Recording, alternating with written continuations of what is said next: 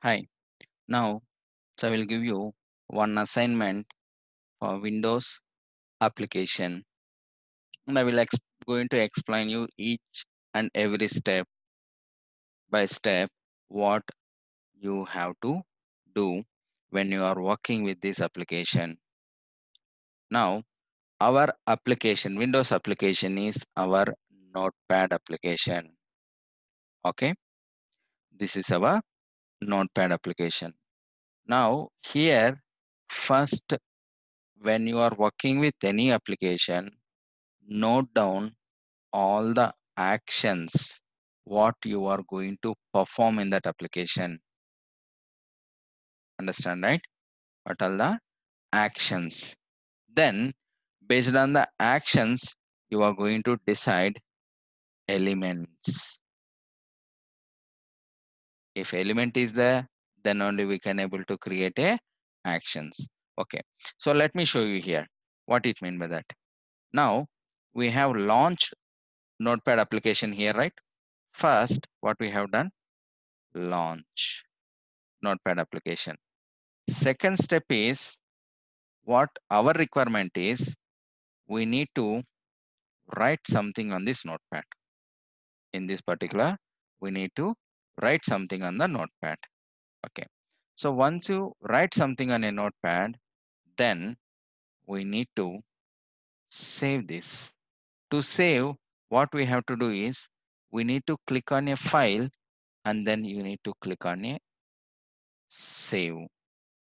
And then it will ask you the path, right? What we have done for this, we have launched, we have written something on this, like for example, hello, Blueprism. We have written something. After that, we need to click on a file, right? Next step is, we need to click on a file. Next step, after clicking on a file, we need to click on a save. This is save. We need to click on save, sorry, save. When you click on a save, observe this. Next, we need to give the file name here, right? Next, we have to give file name. Fifth step is file name we need to give. Once you given the file name, next, suppose we have given the, for example, notepad sample dot txt. This is a text, right? So I have given C Windows. Let me give you in desktop.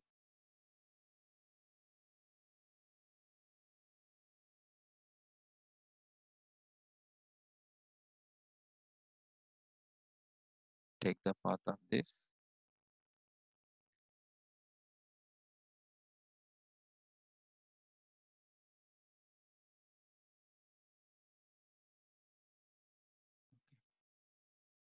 Shift right click, copy as a path. When you come here, now here we need to give that path. Now this is the path, right? So this one is what we'll give, desktop sample dot txt. This is the path. When you have given the file name, then we need to click on a save, right? See this? We need to click on a save. When you click on a save, after that, we need to click on close. We need to click on close. 7, close, right? Now we have closed. Now it is asking after the save, automatically we have given some changes, save closed. Now observe this, the file has been created.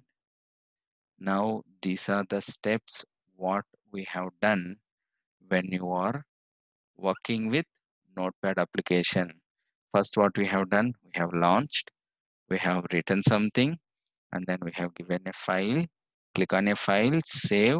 After that file name, save, and then close. Launch and close, nothing but a terminate.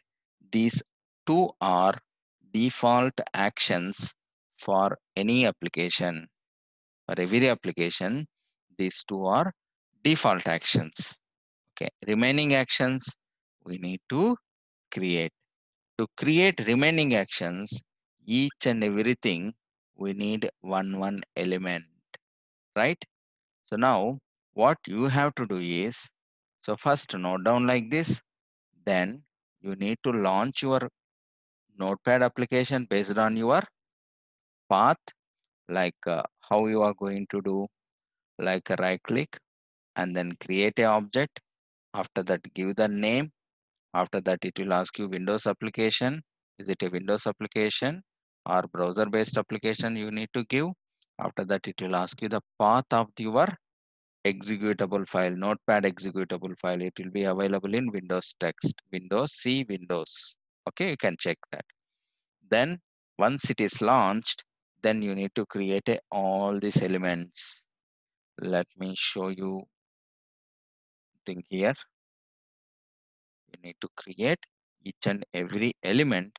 So once you create each and every element, for this one element, for this one element, for this one element, element, right?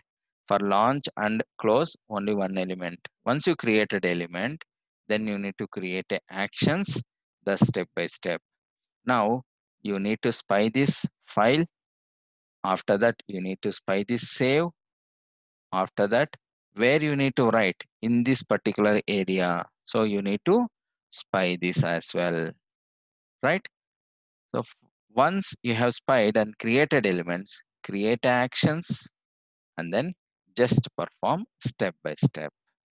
This is the assignment for you guys. So if you have any question, so you can reach me. Thank you.